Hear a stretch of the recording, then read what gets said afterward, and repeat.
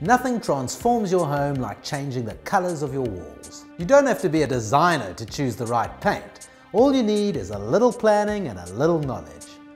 The most important thing is to pick the colors that you like. It's your house, so select your favorite colors. If you're only painting your walls, consider choosing colors that will complement your furniture and the woodwork or the curtains. You may want to keep the colors similar between the rooms, which helps to maintain continuity and flow throughout the house. If you don't want to commit to adventurous colors, paint the walls in your house a neutral or lighter shade. Neutrals are shades of white, grey or brown. Then you can accent the rooms with bold coloured accessories, and when you're ready for a change, you can mix and match the accessories throughout the house. Once you've chosen your colour scheme, it's always a good idea to test the colours in the room. One way to do that is to create a sample board of different colours. You can take the board and move it against different furniture pieces and the other features in the room to see how the colours blend. Once you're happy with the colour, paint a test area onto the wall. Take a look at your colour at different times of the day for about a week as the colour changes in different lighting. Bright colours in a room may not work well if you have a lot of direct sunlight in the room. In artificial light, even the type of light bulb you use can change the wall colour. Incandescent light bulbs give off a warmer, more orange glow, whereas sunlight and fluorescence give off a whiter light. The general rule is to paint the ceiling a lighter colour than the walls, which makes the room appear larger. Lighter colours generally make a room appear larger, and dark colours on walls can visually scale down a room. That doesn't mean you should never use a dark colour on a wall, because they can make a room feel warmer. Warm colours range from red to yellow. They convey strength and passion, and they can really add an energetic mood to any room. These are the colours that you may consider using in your kitchen or a playroom.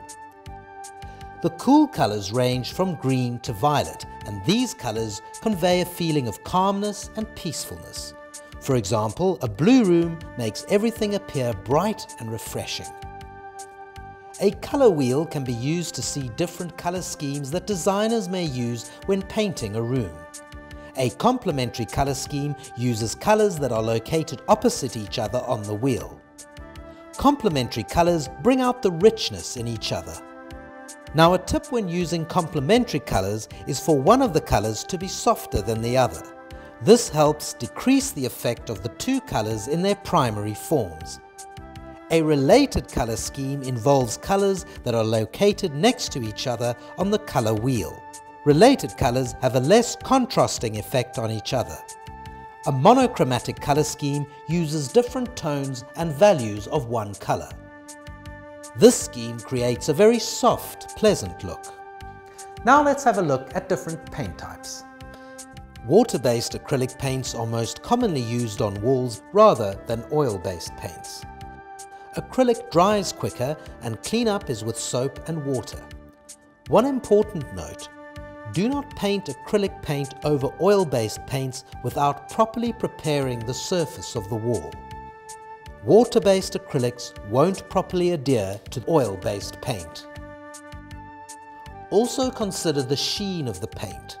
Sheen is the glossiness of the surface. There are a few degrees of sheen. Gloss is the shiniest and is the easiest to clean, which is why it's used on trim and in kitchens. The drawback is that it shows all the imperfections in the surface. A semi-gloss has less shine than gloss, but it still cleans and resists stains just as well.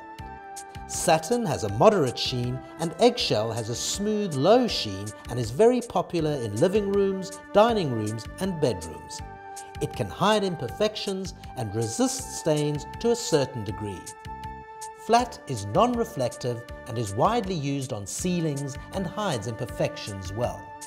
If you need any more help with the colours or types of paint you need, visit your local paint specialist and ask the paint specialists there for help.